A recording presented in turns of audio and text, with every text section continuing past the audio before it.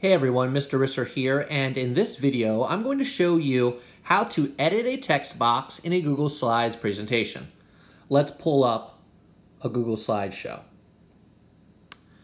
In this slideshow right here, I'm currently in presentation mode, and these yellow boxes are all text boxes.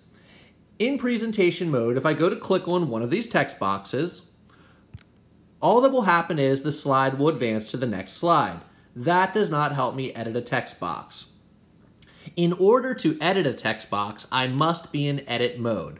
And to do that, go to the top of your screen, click at the top one time, then click on the X in the top left-hand corner. Now I'm in edit mode, and I will be able to edit my text boxes. To edit a text box, you have to do this. First, click on one of the text boxes. Clicking on it once selects the text box. You'll know it's selected when it's highlighted in blue. Now that you've selected a text box, you should double tap twice in the box. Let me double tap. Now you see the blinking cursor. This means I am able to now edit the text box. I could go down to my keyboard, delete the words type here, and then I can type my answer.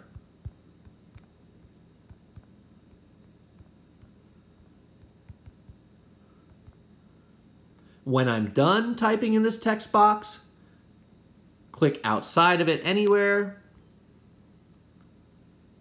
and the text box has been changed. Again, if you want to edit a text box, I'll go over those steps one more time. Go to a text box, click on it once to select the text box, double tap inside that text box to get your cursor,